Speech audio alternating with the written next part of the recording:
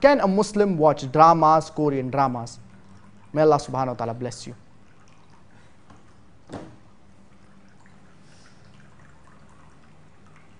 As far as watching dramas is concerned, we should see to it that whatever we do, the basic principle in Islam is it should be within the purviews of the Islamic Sharia. So whenever we are watching any drama or any documentary, we should see to it that it does not involve in anything that is haram. We see that most of the dramas, unfortunately, they have music, they have women that are not dressed modestly. So most of the dramas, they contain something that is haram, either music or women that are dressed immodestly.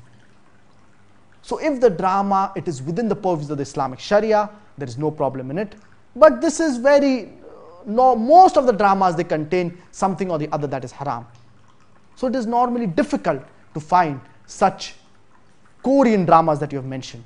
We see that all of these dramas, most of them, they contain something that is haram. But if it is within the purview of the Islamic Sharia, it does not break any rule of the Islamic Sharia, and there is no music, there are no women who are dressed immodestly or without the hijab, if they are not present in these dramas, then there is no problem. But as we know, most of the dramas, majority of the dramas, they contain something or the other that is haram, that is prohibited. We should abstain from watching these kind of dramas which contain something that is haram. If any drama is there, if it is within the purviews of the Islamic Sharia, whether it be Korean drama or Indian drama or any other drama, if it does not break any rules of the Islamic Sharia, then there is no problem in watching such drama.